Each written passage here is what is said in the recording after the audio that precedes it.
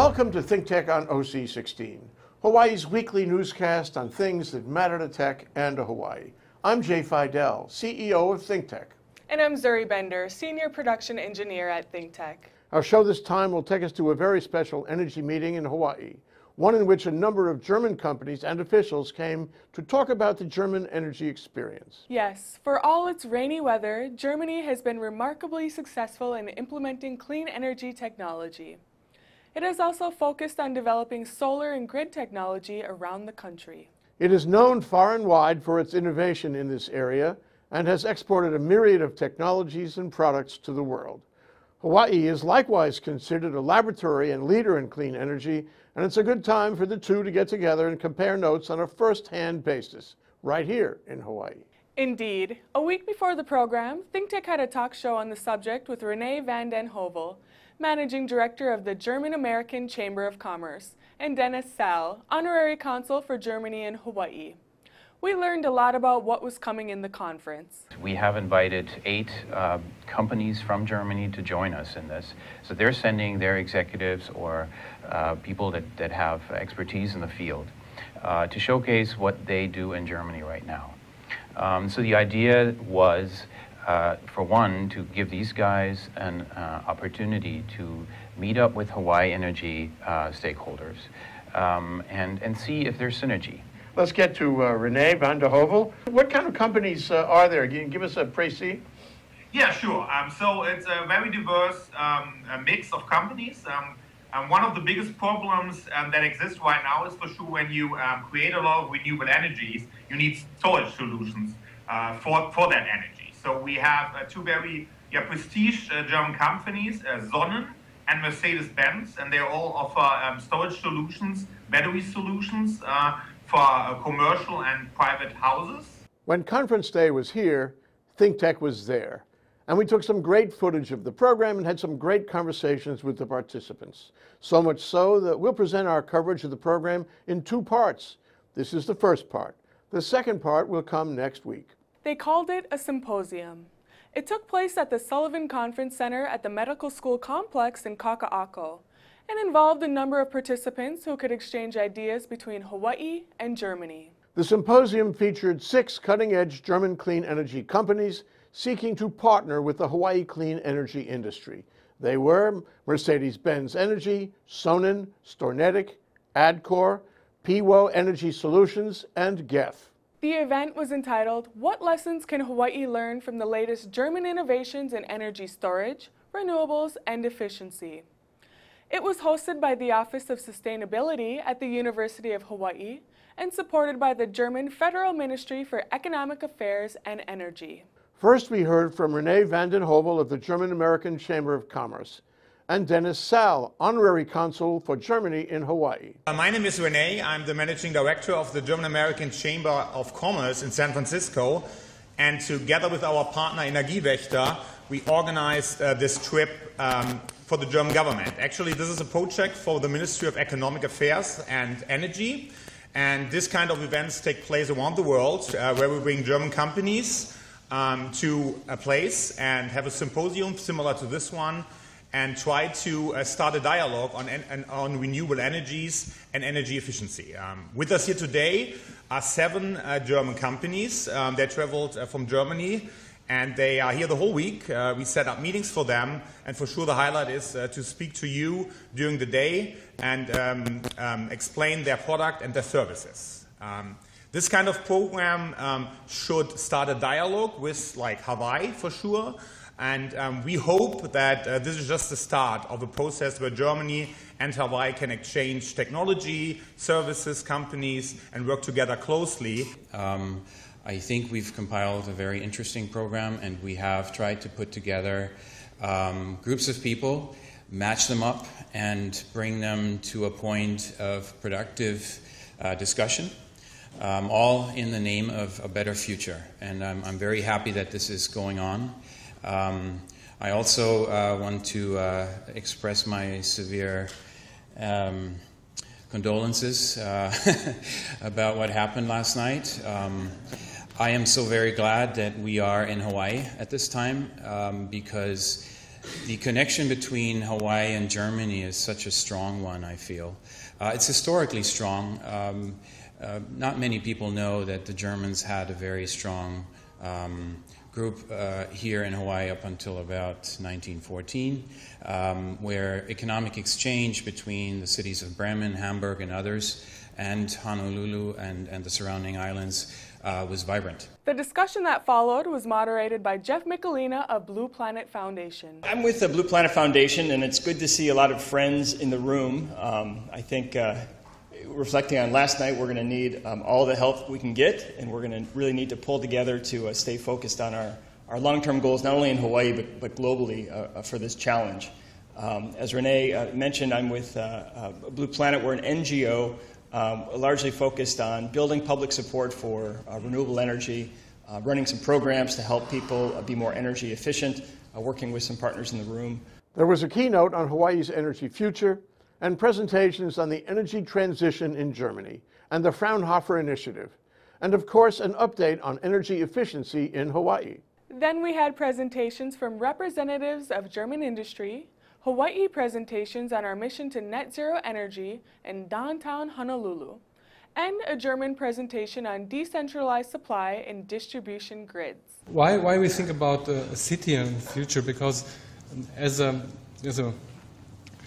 technology transfer organization between universities and the industry, we need to think about, okay, what are the requirements, the future requirements of our customers, and urbanization is a quite big issue. So, you have the amount of the rising energy demand, where people need more energy, first countries, second, third countries. The other issue is that our fuels, there's a transformation in the fuel area. Fossil fuels are decreasing, but not only fuel is an issue, but also other resources like water, but also germanium, iridium, like scarce resources like rare earths are an issue. UH is one of the largest energy, one of the largest energy consuming facilities in the state, and we really need to curb that usage and help the state get to its 2045 goals. And because we're such a large consumer, we can really help there. And so there is a mandate that we have to meet, which is to produce as much as we use. For those of you who don't know the UH system, it's a very large footprint. It covers several islands or across the state, and there's some pictures of some of the facilities. Back in 2014, Hawaii Energy did an analysis. They're really good at doing analysis, and they, the largest consumer in the system is the the Manoa campus, which is where a lot of the research, 24-hour research goes on.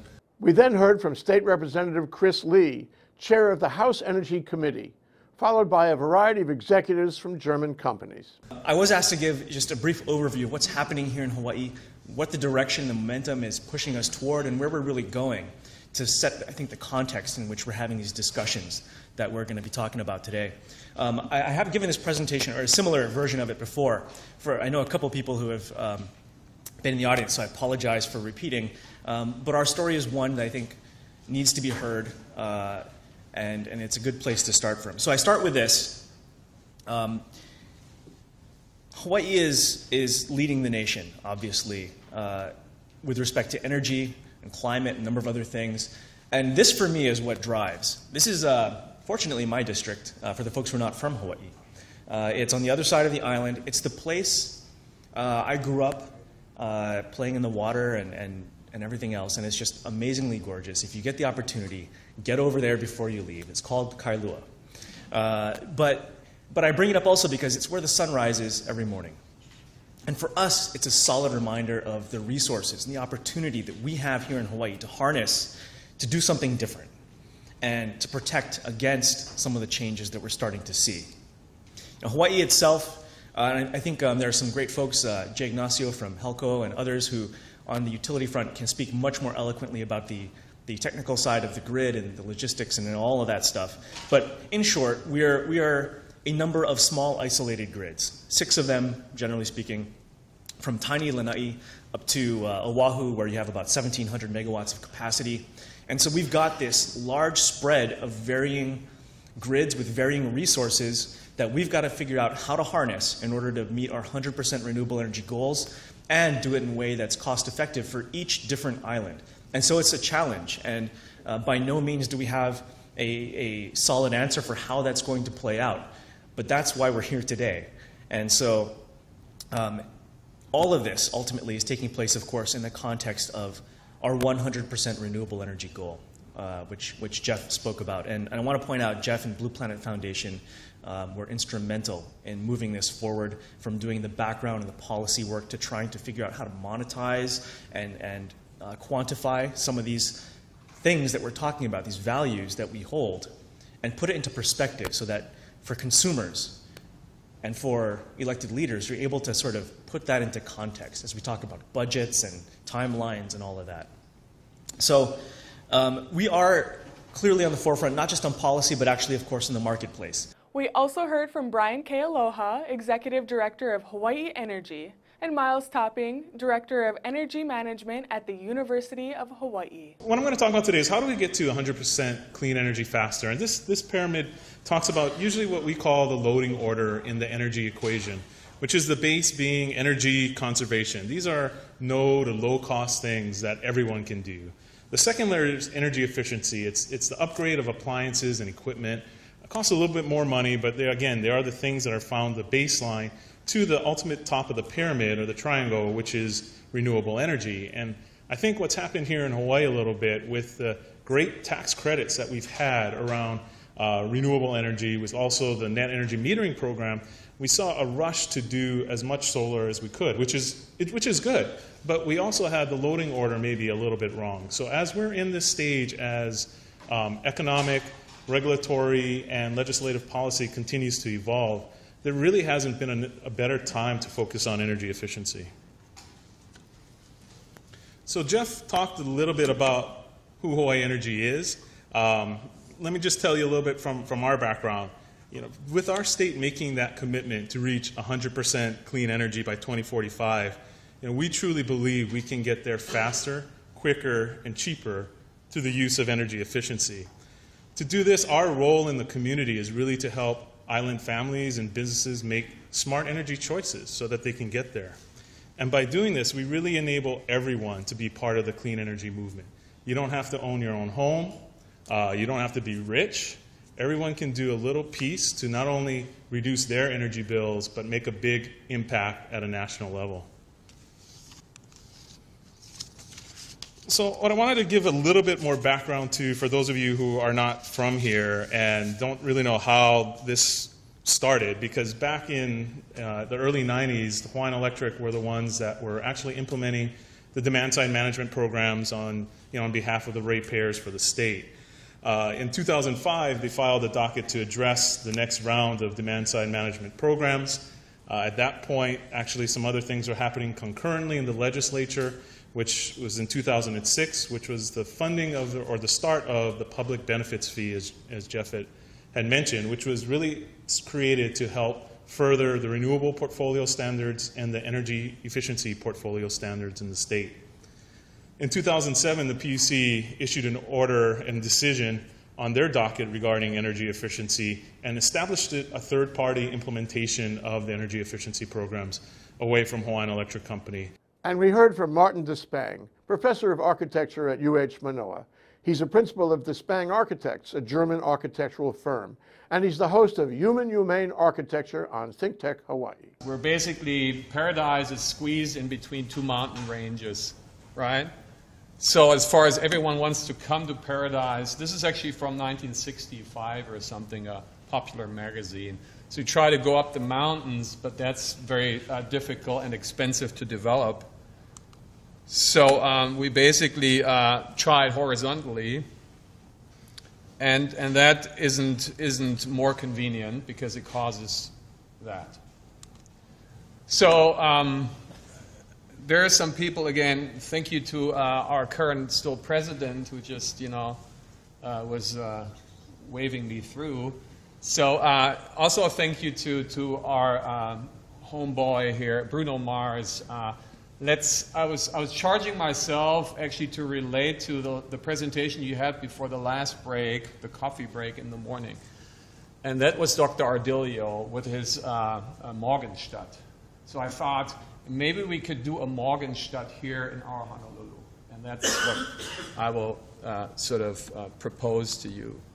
And we all know we have Kaka'ako, we have a lot of hopes and aspirations for Kaka'ako, but actually, as far as sustainability, and we probably, the term sustainability, Nachhaltigkeit, comes from Germany, from German forestry. So, and it's also known that the most sustainable thing is the thing that already exists, not the one you make, because then you got to put in energy.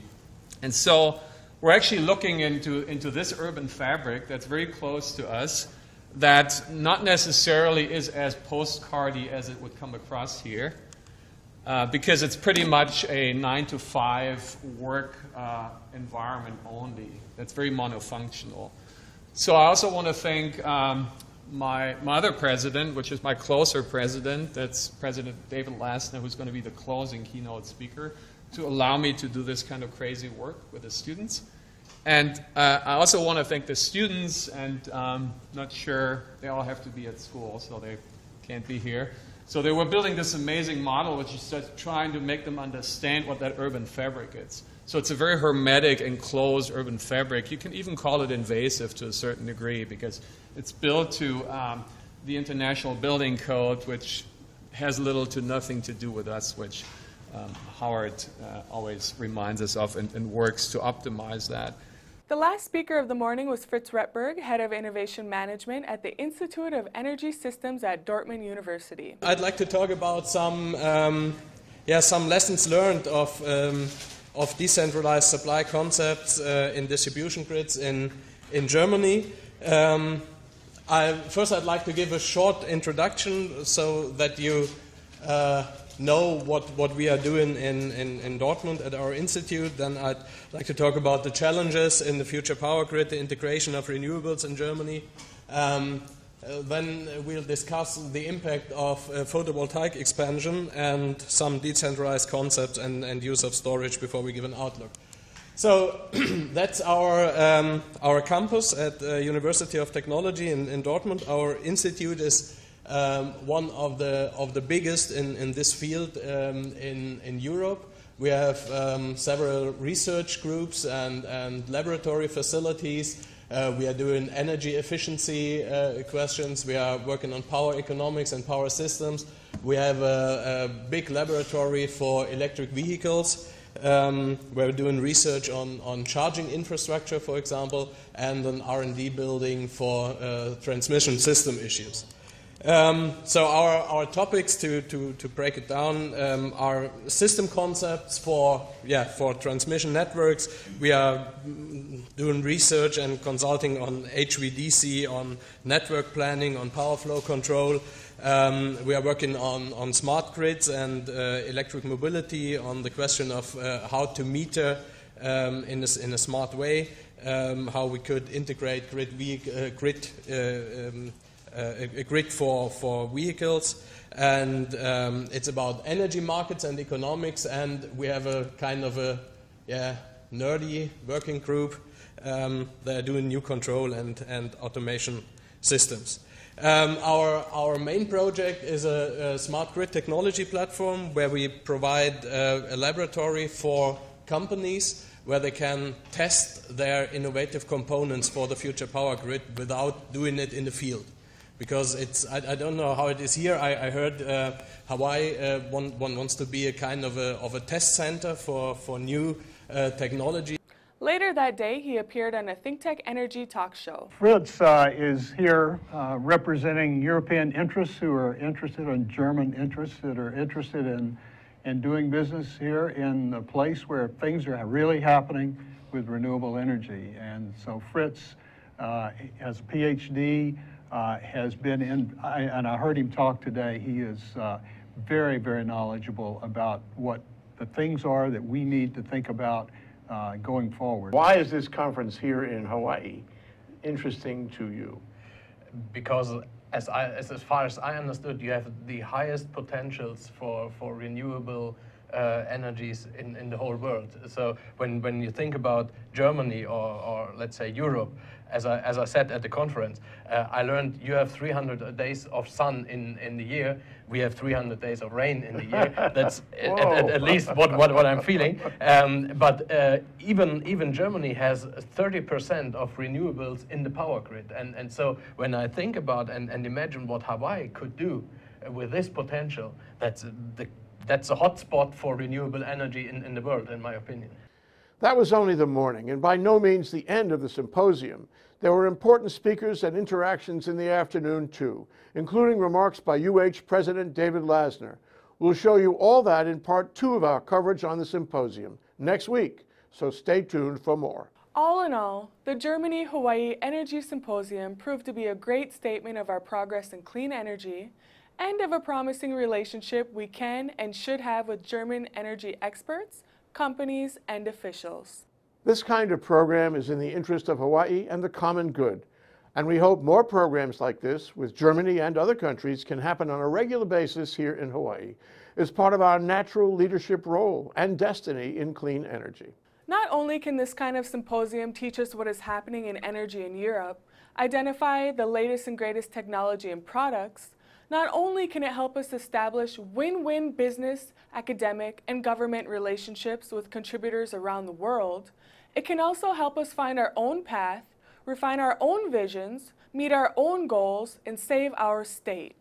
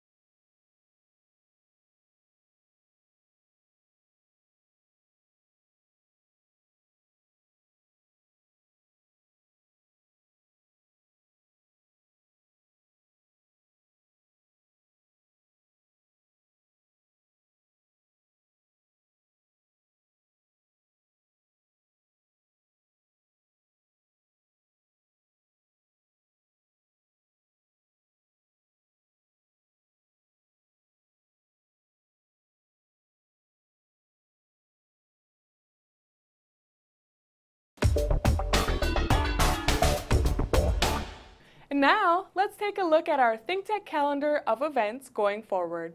There's so much happening in Hawaii. Sometimes things happen under the radar and we don't hear much about them, but ThinkTech will take you there. Remember, you can watch ThinkTech on OC16 several times every week to stay current on what's happening in government, industry, academia, and communities around the islands and the world. Remember also that ThinkTech broadcasts its daily talk shows live on the internet from 11 a.m. to 5 p.m. on weekdays. Then we broadcast our earlier shows all night long and on the weekends. And some people listen to them all night long and on the weekends. If you missed a show or if you want to replay or share any of our shows, they're all archived on thinktechhawaii.com and YouTube. For our audio stream, go to thinktechhawaii.com/radio. Visit thinktechhawaii.com for our weekly calendar and live stream and YouTube links, or sign up in our email list and get the daily docket of our upcoming shows and uploads. ThinkTech is a high-tech green screen studio at Pioneer Plaza. If you want to be a part of our live audience or participate in our programs and help us raise public awareness, contact us at thinktechhawaii.com. Give us a thumbs up on YouTube or send us a tweet at ThinkTechHI. We'd like to know how you feel about the issues and events that affect our lives in Hawaii. We want to stay in touch with you, and we'd like you to stay in touch with us. Let's think together.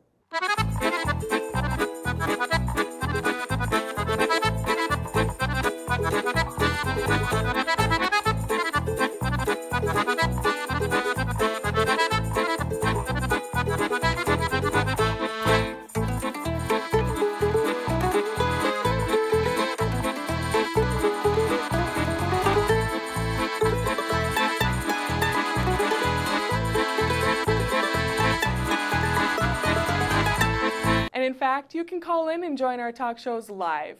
While you're watching any of our shows, you can call in at 871-2474.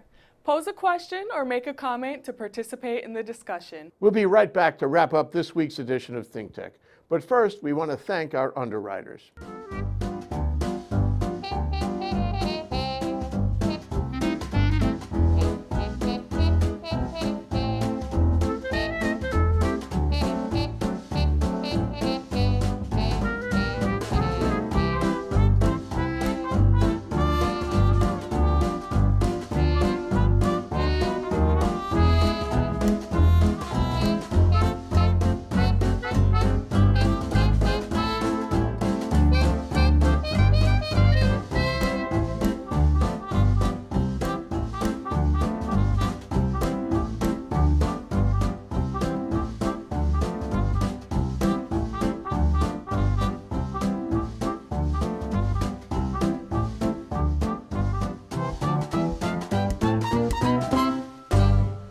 Okay, Zuri, that wraps up this week's edition of Think Tech. Remember, you can watch Think Tech on OC16 several times every week. Can't get enough of it, just like Zuri does. For additional times, check out OC16.tv. For lots more Think Tech videos and for underwriting and sponsorship opportunities on Think Tech, visit thinktechhawaii.com. Be a guest or a host, a producer, or an intern, and help us reach and have an impact on Hawaii. Thanks so much for being part of our Think Tech family and for supporting our open discussion of tech, energy diversification, and global awareness in Hawaii. You can watch this show throughout the week and tune in next Sunday evening for our next important weekly episode. I'm Jay Fidell. And I'm Zuri Bender. Aloha, everyone. So, Zuri, it's Germany coming to Hawaii and Hawaii exchanging ideas and best practices with Germany. What does this mean? What does this mean to you? It means that Hawaii is and always will be a part of the global leadership. It's great. You know, we're learning from another country. We're sharing ideas about what we have. Obviously, there's so much valuable information in Hawaii. What do you think? Oh, I love to see global awareness. This is an example of global awareness. We didn't always have this. Maybe this is a sign that our sense of global awareness is increasing. Maybe it's the kind of thing we've been talking about for all these years.